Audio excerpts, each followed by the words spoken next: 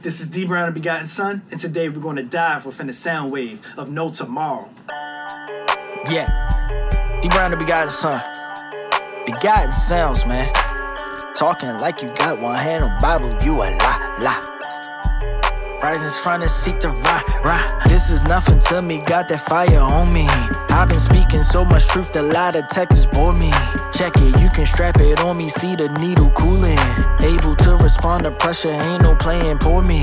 I'm just speaking on the fact about when you're just speaking your truth and you're just staying in your truth, you're not worrying about if they strap a lie detector on you. That's why I say lie detectors bore me, because when you know that you're gonna bring your truth, you don't worry about somebody probing into your life or probing into what you gotta say. Able to respond to pressure, ain't no playing poor me. This is a concept that I roll with. I actually learned a while back, where a person going through a lot of different hardships, going through a lot of different things, or maybe even things that seem like it never works out for you. I put this here to show that that's as we call it, like a poor me mentality, where you always whining about the things that's going on to you, always highlighting the different things that don't work out for you every single time they don't work out for you. And then when somebody try to give you some type of advice or some type of way to get out of that situation, you always look at it and be like, yeah, that's not going to work because of XYZ, and you come up with all these other reasons. Instead of having that poor me mentality, I'm saying I don't have that. I just do what I have to do, able to respond to pressure. Yes, things might happen to you, but if you can respond to it, then you got the responsibility. Probably something to do with that showing root. You gon' get your ass kicked if you cannot show proof. I refuse to lose. Ever since I took a L, I took it hard and learned to move. Skin is light enough that you can see the scars and see the bruise. If you've been following Within the Soundwave, you know autobiography time right here. So ever since that showing root, that's a style of karate that I've taken up. And in that time when I was taking up karate, especially when I first started up, it was a whole thing about that's when I say you gonna get your ass kicked if you can't show and prove. Right there, especially on the weekends, but there was always times throughout your training you had to show what you've learned. We had a thing called kumite, where it's sparring or fighting. It's fighting with another student, so therefore the teacher will adjudicate the match, and then you have to show and prove what you know and see how you respond under pressure. You have to show up at every match to show what you know what to do. Back on the autobiography, or continuing on the autobiography, as you can see, I'm light-skinned.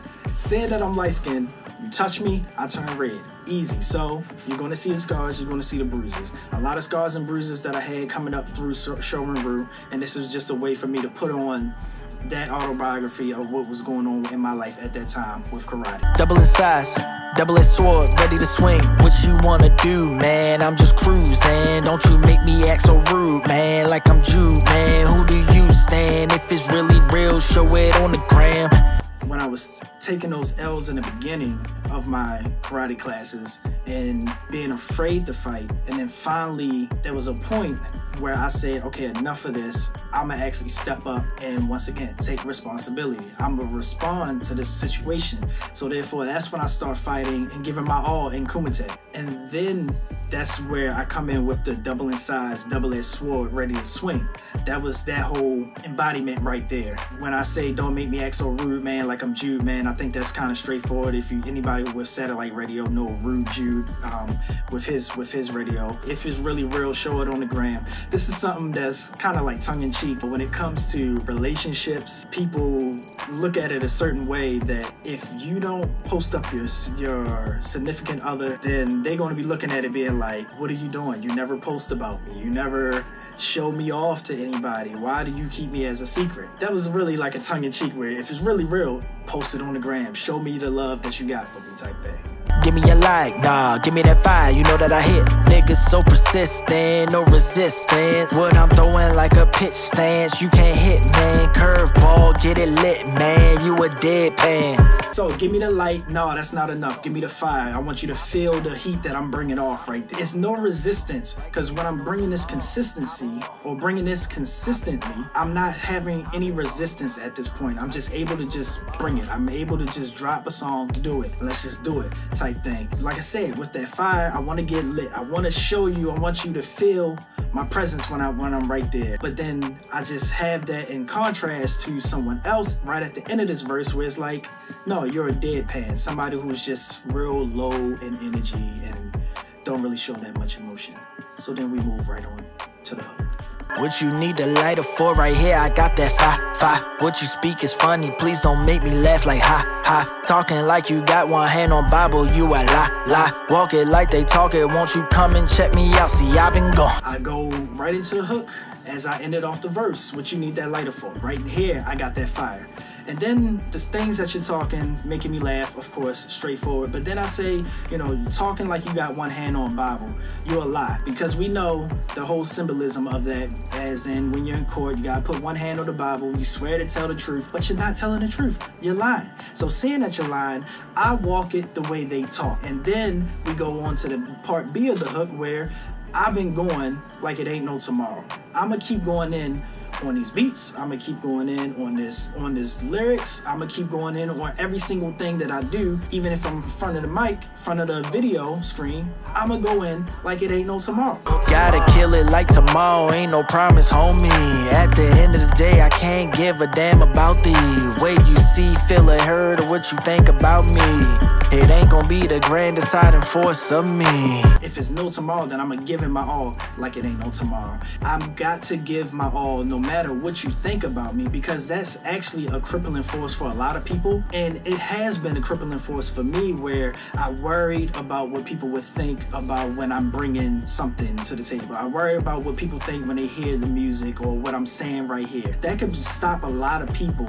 And at one point it used to stop me, but now I'm just like, if I'm gonna do this like it ain't no tomorrow, I can't give a damn about what you think of me, what you have to say about me.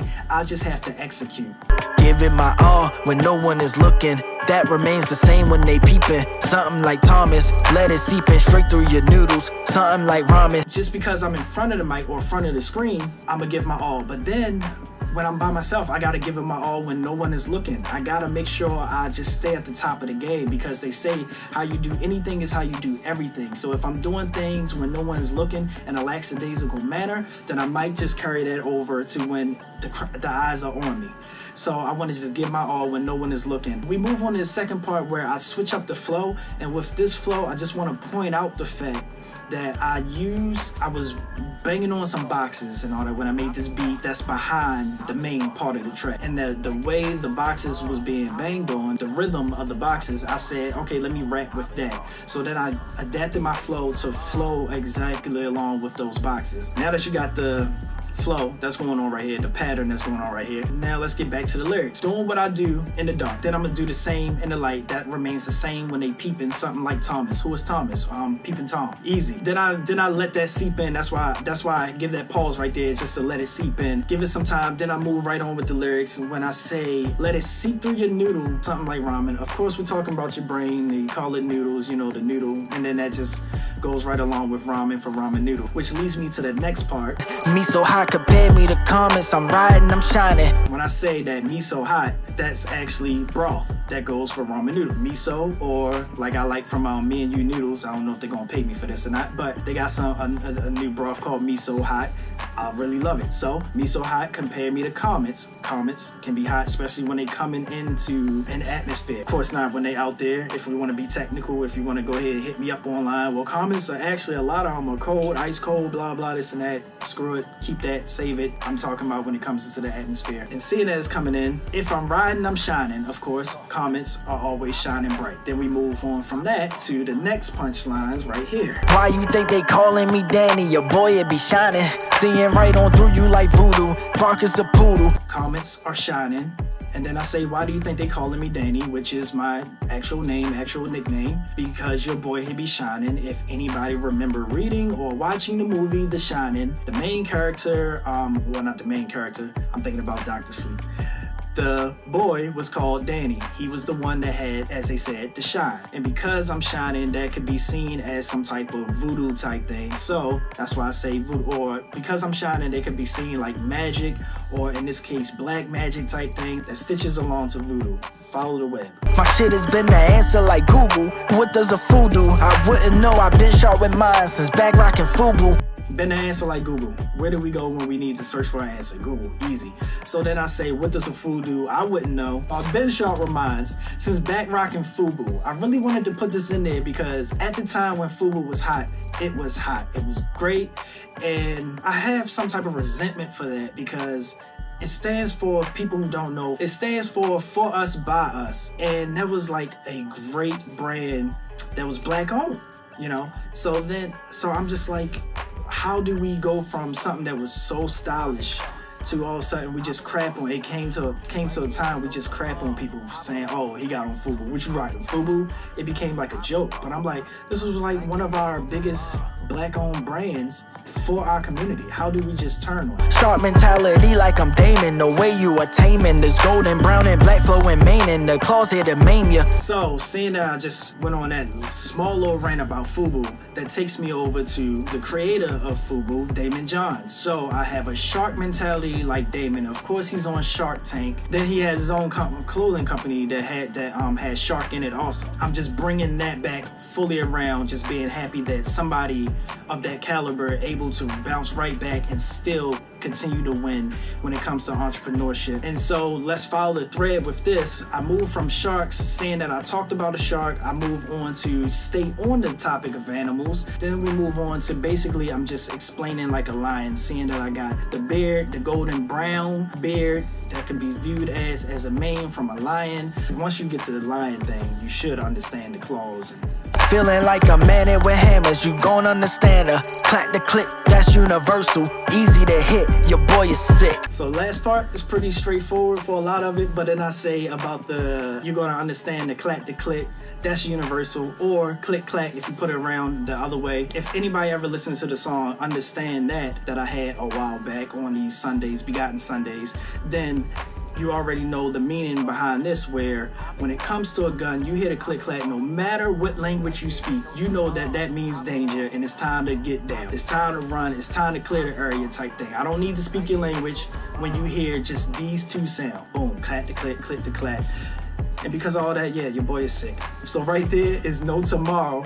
And that's breaking down the lyrics for that. And I'll see y'all next week. This is D Brown and Begotten Son, and I'm out.